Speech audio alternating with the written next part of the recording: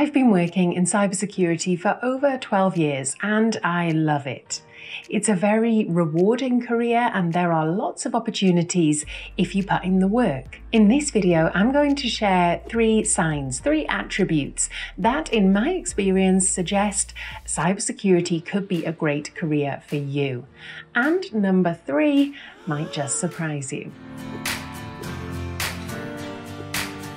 Number 1, if you have a growth mindset. If you fundamentally believe that your talents, your skills, and your knowledge are fixed, then cybersecurity may not be the right career for you. In cybersecurity, we need to be constantly learning. And so it's important to embrace a mindset where you understand you can always learn more, you can always develop, and you can tackle complex problems. This field can be a demanding and stressful career, and so by adopting a growth mindset, it can actually help you ward off burnout. The good news, if you find that your mindset is quite fixed, you can still develop a growth mindset. It's not something that you have to stay with. Pay attention to your internal narrative and start to reframe some of the ways that you think about things.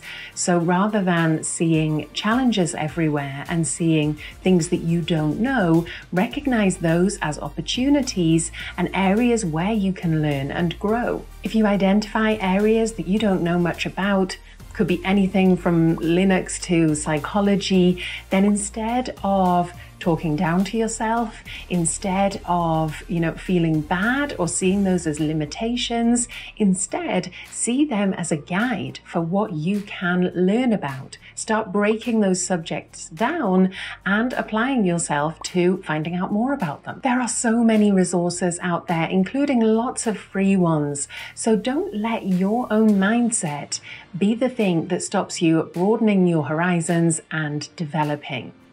A growth mindset, in my experience, is fundamental to a successful, sustainable career in cybersecurity.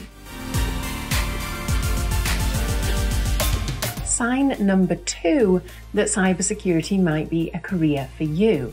You're interested in technology. I don't come from a background in technology. My background is in sociology, politics, and civic design.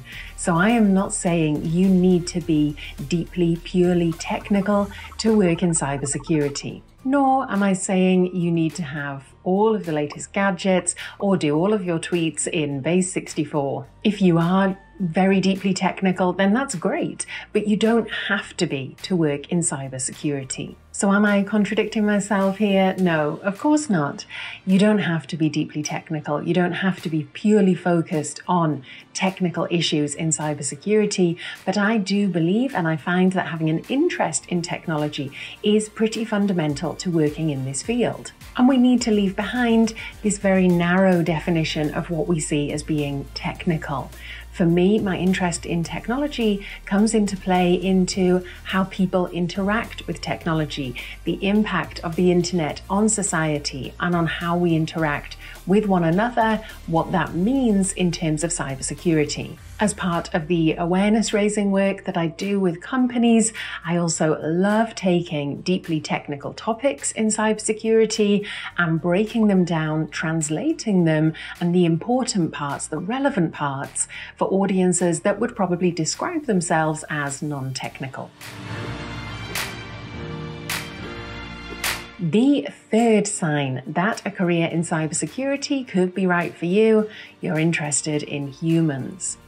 People often think that cybersecurity is only a technical subject, but that's not true at all. Why are we focused on cybersecurity? It's not about protecting the technology, the information itself.